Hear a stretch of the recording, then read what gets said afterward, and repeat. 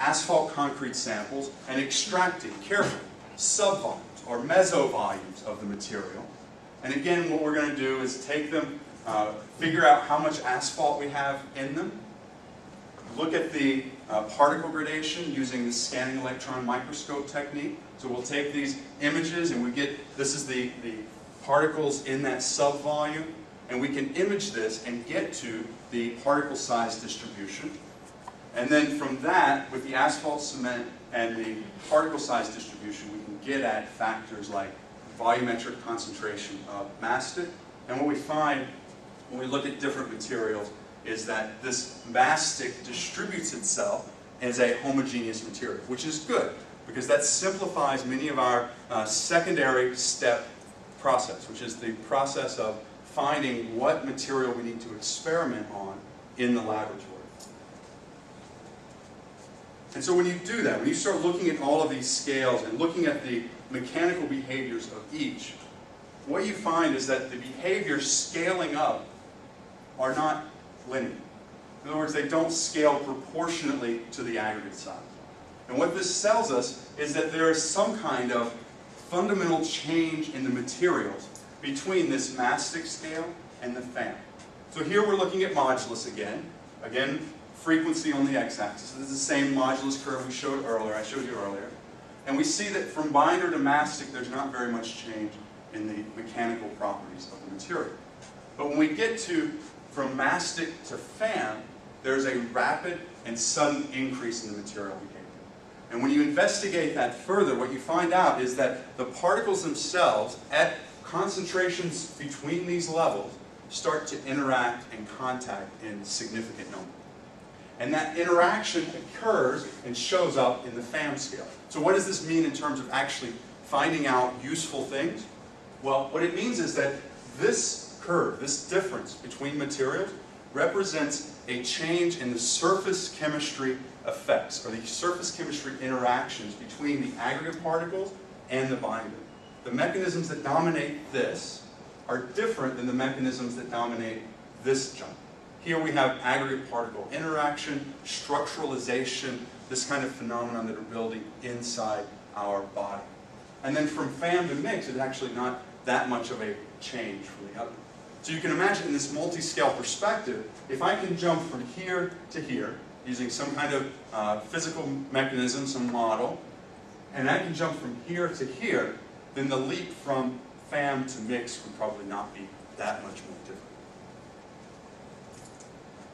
So we look also at the damage characteristics. We see that the materials have different damage characteristics as well, meaning that the way that damage affects our modulus is different depending on the scale. And we consider that in terms of the upscaling process. Now I'll spare you some of the details, but what we're going to do now is take this, okay? In this case, I'm going to take these two properties, and I'm going to take these two properties, and I'm going to try to go to the mix. Now if I'm successful, what that means is that I could take my basic ingredients, my asphalt binder and my aggregates, and I could run my experiments on these two components only. That's all I need in order to get at these behaviors, this behavior and this behavior. And then, given the gradation I have for my mix, the other external factors, I'll predict how these behaviors occur. And you can do that because I'm showing this to you guys. I want to show you kind of the best case, but you can do it rationally in this modulus upscaling. So again, this is frequency at different temperatures. It's not a perfect match, but you generally get good agreement in upscale of the modulus effects as well as the damage effects. So what does this mean for practical purpose? Well, I'll go back to a graph similar to what I showed before. So now I'm talking about doing something called performance-based mix design. Now when we talk about mix design, if you haven't already, you'll talk about it eventually, we do it based on volumetrics only. We measure out what's the percentage of aggregate, what's the percentage of binder, we put them together, mix them up, and we measure what the density of that material is, how easy it is to compact. But what we don't measure is how well it will perform with respect to fatigue, or how well it will perform with respect to rutting. And the reason we don't do that is here. With even a macro-scale constitutive approach, timing-wise, that's 3 months. If you wanted to do it with a conventional approach, then you'd be looking at something more like, 4 years. To do all of this experimentation on all of these possible combinations for a given source. But if you leverage our knowledge on binder linear viscoelasticity, mastic behavior, mixed behavior, I can get it down to about 7 days. Now obviously there are problems, right? It's not a perfect agreement. Here it's not perfectly agreeing. But we could use this technique to possibly screen some of these, 24 different mixes down to something that we could manage with reasonable actions. So these techniques offer us the ability to shorten some of our analysis time because, again, we're getting at trying to look at the underlying mechanics, underlying physics in the material. So what this is all about is something called a technique using analytical models. Analytical models are models that are pretty simple to solve on a calculator and a spreadsheet or so forth, but the field is much broader than that. And some people are actually looking at using what are called computational tools or computational methods, where they'll actually take their concrete, asphalt concrete, and they discretize it into one of two things. They'll discretize it into the black stuff here, which is asphalt matrix, just a matrix, and then they'll put the aggregate particles within that matrix. They're building a virtual asphalt concrete, all on the computer. They'll build all these factors, and they apply a multi-scale approach. So they'll take and do one scale with this two-phase composite, input the properties from the one scale and the other, and they can actually predict, you're able to predict all this white here are microcracks. Microcracks that have coalesced and propagated and joined into macrocracks. And then, if you can do this virtual type of testing, you could simplify the mix design process without substantially increasing the time or cost requirements. It's a novel technique, and it's gaining some leverage or some traction in the area. So far we've talked about going from ingredients to mix. Asphalt concrete generally has one application. We use it to pave our roads, which is nice for a pavement engineer or pavement materials engineer because we only have one thing that we have to really be concerned about. The problem is that one thing is very complicated, more so than many other structures. So the next logical step in a multi-scale approach is actually to do this pavement simulation, again, because we want to know how does the material perform in service. That's the ultimate goal for our engineering, and that's important because we have different degrees of severity of cracking. Here we have a very moderate or light cracking, all the way up to highly severe. But we also have interactions between loading, materials, climate, and structure. This slide at the bottom shows you 4 different lanes or sections of highway. They all had the same climate. They were all in Washington, D.C. They all had the same loading, but if you can tell, it's nice, this is all wet, so you can see kind of the cracks. This one cracked severely, this one was kind of moderate to light, moderate again, and then no crack. All of this was because of the material. And this pattern showed up because for this particular structure, in this climate, for these materials, the fatigue characteristics were different. So we need tools or techniques that will allow us to assess these things before we have to build a pavement and just see what happens. Just the traditional approach. Now, I mentioned at the very beginning this unifying concept. Well, if you look at sort of the state-of-the-art in pavement analysis, how this is done now, it's done in a couple of steps. And I've outlined that this stuff is all in red, meaning we're using one set of assumptions and kind of broad framework. And then in another step, we're doing a different set of framework.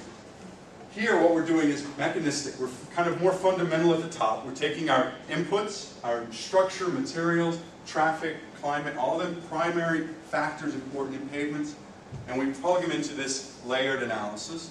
And then we take it out, and we take it across the hall if we want, and we plop it on somebody else's desk, who then start to do performance assessment. Then they look at how does the damage accumulate over time with all the loads, and then they finally predict, using this kind of empirical relationship, how much cracking will happen. Now the problem with this is that sometimes these two things don't really line up very well, and it's not rational, it doesn't make sense. Well, a second approach is a more mechanistic approach where we put all of this under one big blanket. Now we have our pavement, what we call a pavement analysis engine, which is driving all of this computational aspect. We're doing a pavement response. Okay, this is the simple constitutive relationship I showed at the beginning. Then we're going to look at damage accumulation. Same step as before, but now, instead of that summation accumulation, we're actually looking at the constitutive law for damage. And then we have distresses accumulating, how much cracking accumulates, which is going to be a function of the damage that I've already accumulated here.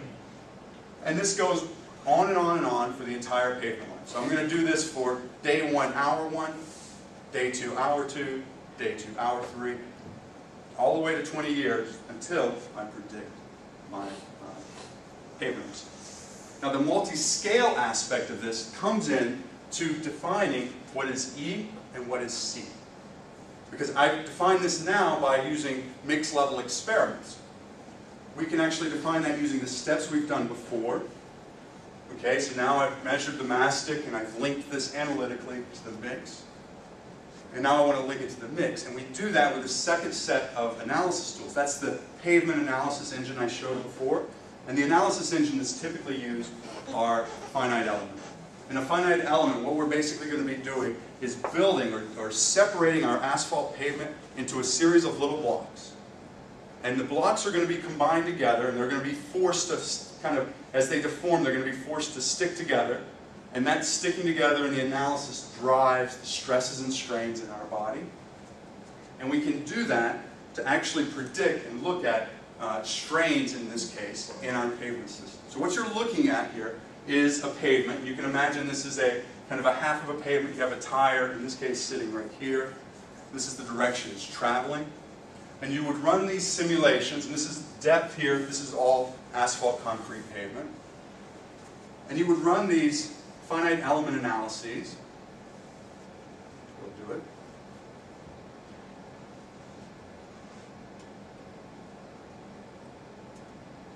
Oh, sorry. Oh, there it goes. Yeah, so you've got this pavement now. You see the tire going across. Okay, let me try it in this one and see if you can see it better. So in this one, the difference between these two are the behavior in the winter time is different than the behavior in the summertime. In this little silly putty example, summer, meaning the material is soft, so summer is illustrated by my little creep loading. Winter would be represented by me bouncing the ball on the table. And we see white means more strain. So because it's softer, we get more strain in the summer than we do in the winter. But the basic process of the tire going across the pavement is the same. So we have the pavement, again, being loaded with time. And we're going to look at these output as input. So the output from the pavement analysis, structural analysis, comes into input into our constitutive law that then drives damage accumulation over the years. So some examples of where this has been applied. This has been applied at something called Federal Highway Administration has an accelerated load facility in McLean, Virginia. What they do is they've got this big machine and it rapidly loads the pavement. So the idea being we can create a 20-year pavement in a mere year and a half or something, some kind of correlation like this. So they looked at 4 different materials, and then we applied these constitutive relationships to try to predict how well the performance will be. And it turns out that the agreement was pretty good in this case. We only have 4 points, but you don't tell people that all the time. We all pick up on that. Now you can also use this for a kind of practical approach. So many times as a pavement designer, we have different alternatives or different decisions we have to make. And those decisions might be thicknesses of our base layer, thicknesses of our sub-base layer, the type of material I'm going to use in my base or sub-base layer. All of these, what seem like mundane decisions that turn out to have a substantial effect on cost and on performance. With these kinds of multi-scale approaches, by looking at the material and the pavement and their interaction together, you could actually assess which of these was more likely to perform better or worse, And then you